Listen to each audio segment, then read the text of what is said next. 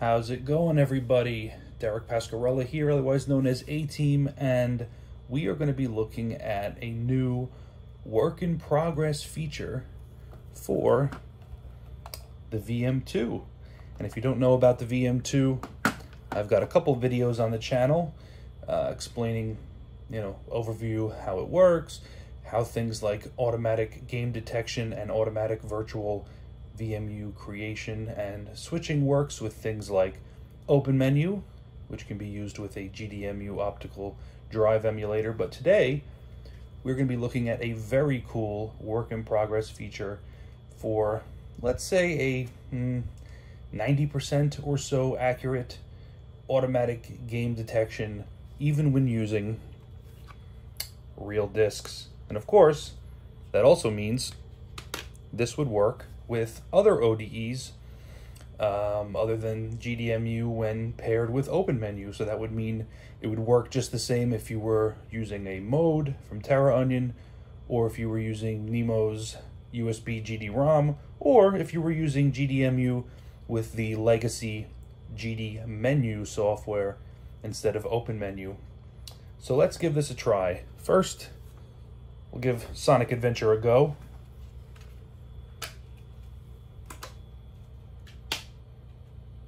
Got our disk. Good old disks. Sometimes you actually miss the experience.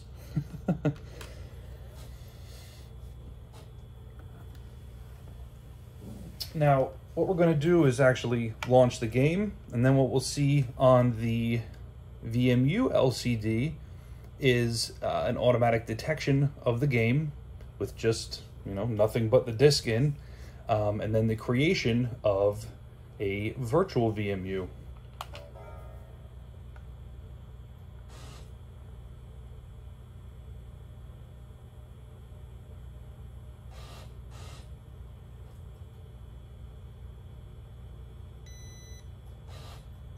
And there you go. It just went ahead and created that virtual VMU. And just as if you were using GDEMU and OpenMenu, that virtual VMU now lives on the micro SD card, and it would be automatically switched to anytime you boot up this game.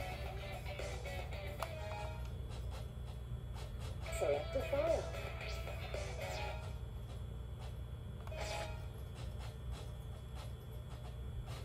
Select the character. Let's get him! I'll just let the game start here so I know that it definitely creates the save file, and then we'll move on to testing a couple more.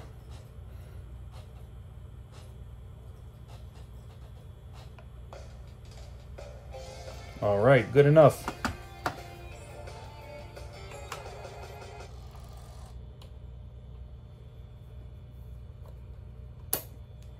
As we can see, back to our default icon there. We'll put Sonic Adventure away. Now, you are actually getting to test these live with me for the very first time. I didn't pre-select these games for any reason. So let's try Soul Calibur. The soul still burns.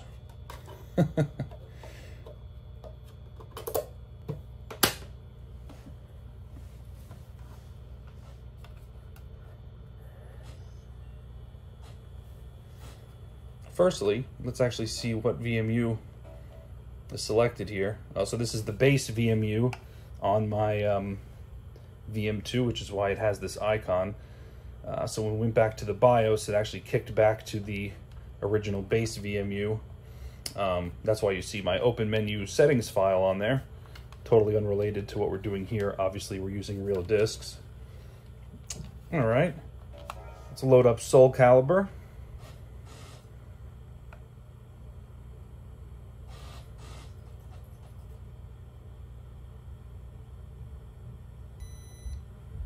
And there we have it. Soul Calibur just auto-created the save file, or rather it auto-created the virtual VMU on which the save file would live, of course. So we'll just go into the game here. Maybe go into our options menu and save some settings.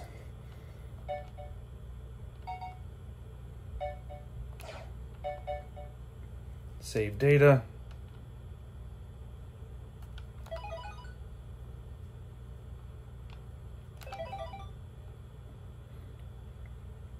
Okay, very good.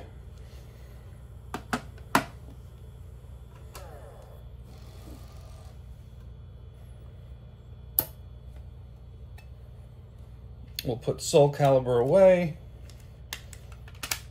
And the last test, one of my favorites of all time, and potentially my favorite game on the Sega Dreamcast, Shenmue.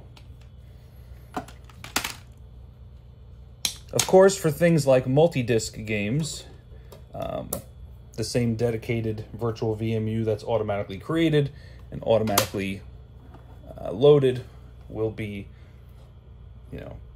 consistent across all discs as part of a multi-disc game. So it's not like you'll be creating separate virtual VMUs for, each disc. Anyway, let's boot up disc 1 of Shenmue.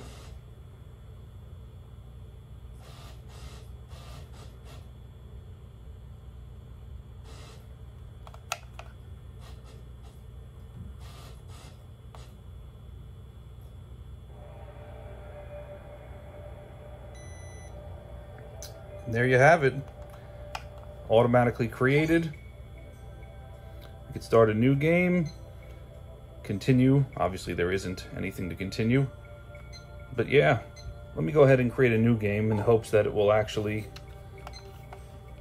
write something to the VMU. Oh, it does. Okay, creating file, good.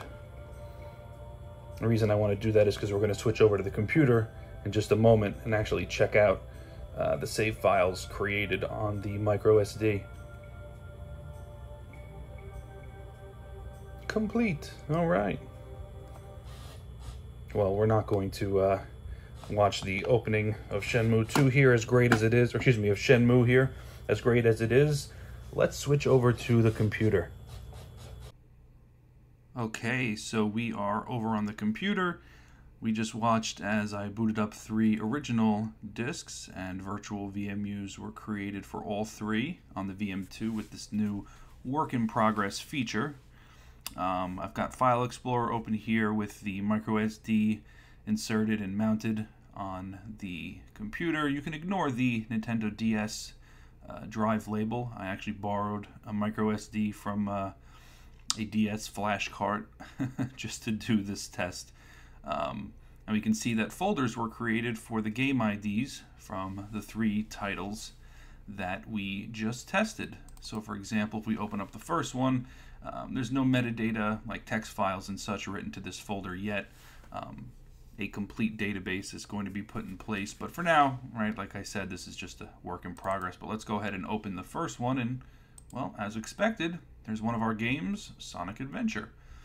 So at this point, we could, do things like export this particular save file, import a new one, let's say something with all characters completed with their stories, things like that, right? Typical save file operations. If we go back, well, there's Shenmue, just as expected. And lastly, the soul still burns. Here's Soul Calibur. So yeah, as we can see, all 3 of the virtual VMUs were created, and the appropriate save file resides on each one. This new one VMU, you can ignore that. That was just one I manually created on the micro SD earlier before the video started. But let's actually switch back to the console, because I want to show that if we were to, for example, boot up Shenmue and it detects the pre-existing virtual VMU, it won't have us creating a new game save file. It'll already have done that. And of course, since I didn't make any progress in the game, it'll have us start from the opening sequence, but at least the auto detection and VMU loading will be working. So back to the Dreamcast we go. All right, and here we are. Let's boot up Disc 1 of Shenmue.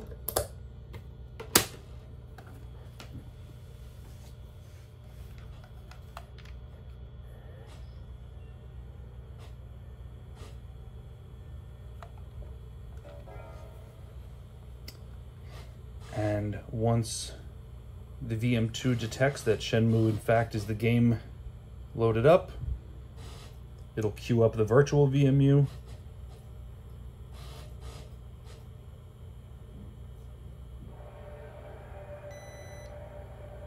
Which we just saw. All right, so if we do new game, we should not see the message telling us it's going to create a new save file.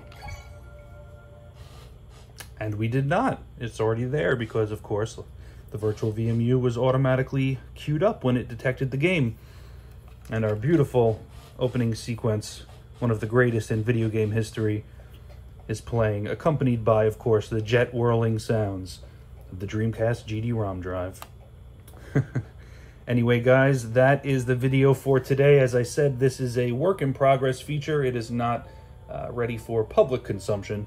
And, you know, Chris is going to be continuing, you know, just developing this to try to polish it as much as possible before public release. I expect it's a feature that will require some feedback from users as certain compatibility or detection problems arise. But as I said at the beginning of the video, this is not going to be a 100%, let's say, accurate and thorough method for game detection, right? The only way to really do that is have your ODE software actually transmit game ID to the VM2, which is what it does with OpenMenu. But this is a great quality of life feature that'll do a lot for a lot of users. So very happy and proud to be showing it off in today's video. That's it for now, and stay tuned for more.